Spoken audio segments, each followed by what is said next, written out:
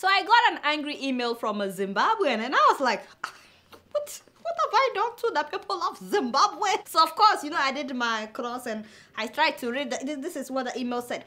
Adeola, Adeola, Adeola, you. How many times have I called you? Why are you so silent about our Zimbabwe crisis? The dictator is planning $1 million birthday party at our expense. What? And then he said that the government is forcing the poor people to raise money for the birthday party, whether they like it or not. Please be our voice. Let the world know. We are sick and tired of this. It's time for Mugabe and his Gucci disgrace to go. Whoa. Okay. So they are not upset with me. He was upset with Mr. President, you know, Oga Mugabe, what's up my Oga?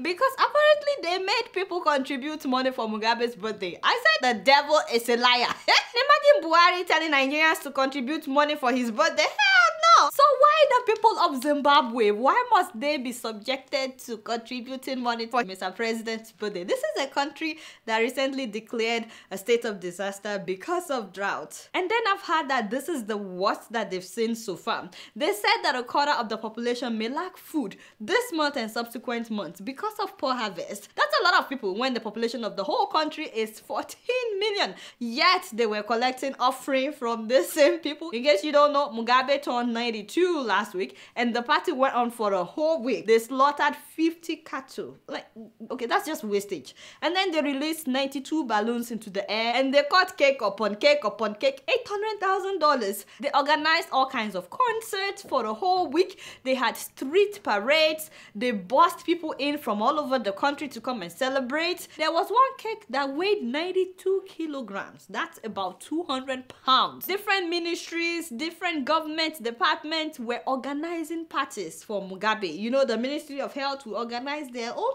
The Ministry of Education will organize. It's like a competition. Yeah, this is how they wasted $800,000. I mean, it was huge. It was huge. They basically compared him with Jesus Christ. They even printed out posters that said this Mugabe's birthday is like the birthday of Jesus Christ. Keep in mind, this is a country that fails to pay its workers' salaries on time, and people are going through the worst drought in living memory of Zimbabwe. Yet they are spending almost $1 million on Mr. President's birthday. And very recently, he donated 300 cows to the AU. You know, it's just ironic. His own people are dying of hunger, but he's making donations that will make other people see him as hero. You know, it's so funny that so many Africans that are not from Zimbabwe, so many of them would never see anything wrong with this because to them Mugabe is a hero, so he can never do anything wrong. Meanwhile, these same people, they would never allow a president that would refuse to leave power. They would never allow that in their country. Not to talk about them contributing money for Mr. President's birthday. No, they would never do that. There's nothing wrong in him speaking up against the West if they're doing something wrong, but he's not taking care of his people, and it's like so many people are not saying that. But you know what is my own?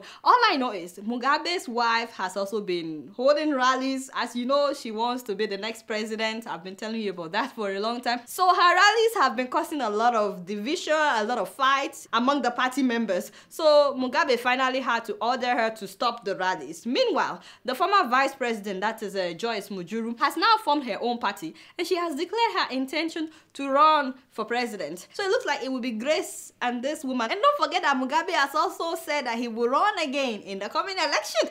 And I will keep you all posted with the election in Zimbabwe. Again, happy birthday to my Mugabe.